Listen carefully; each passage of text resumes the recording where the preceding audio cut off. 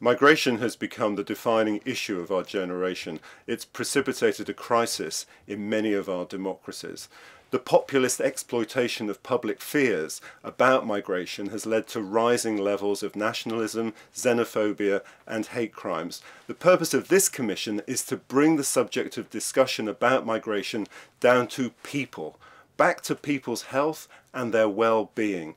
That's the issue that we should be concerned about, building solidarity between peoples. Migration is an understudied determinant of health, which, if we correctly apply the best evidence base, can immensely benefit the health of migrants, host populations, and those who remain. Our analysis suggests that migrants are healthier, migrants contribute positively to the economies of host countries, and in wealthy countries such as the United Kingdom and the United States, migrants constitute a large proportion of the health workforce. It is therefore right that we are tackling this topic as a priority area in global health. Our report concludes that health should be at the center of the macroeconomic debate on population movement, that universal health coverage of all migrants is in our collective interests, and that it is time for us to work together to challenge the prejudice and racism that is driving bad health outcome for the most vulnerable migrants.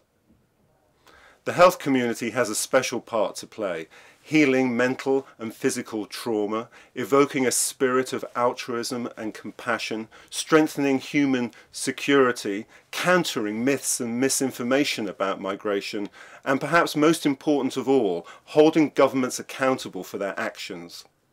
Our report utilizes multiple approaches to generate transdisciplinary evidence on migration and health.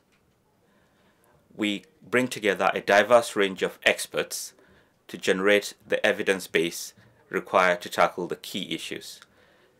Technical expertise among our commissioners range from anthropology to public health to biomedicine, law and human rights, political science, as well as public health. We've produced a comprehensive report which presents new data and novel analysis and case studies to underpin future policy in migration and health. We tackle specific vulnerabilities that affect many migrants, and we present evidence in relation to sociocultural and political factors, law and human rights, and data on health outcomes.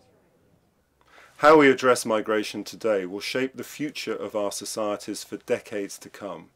With growing populations in many parts of the world and the rising hopes and expectations of over 1 billion young people, migration isn't going away anytime soon. Quite the contrary. We need to be thinking much more about the health and well-being of the millions of people on the move today. And this commission lays the foundation for that discussion.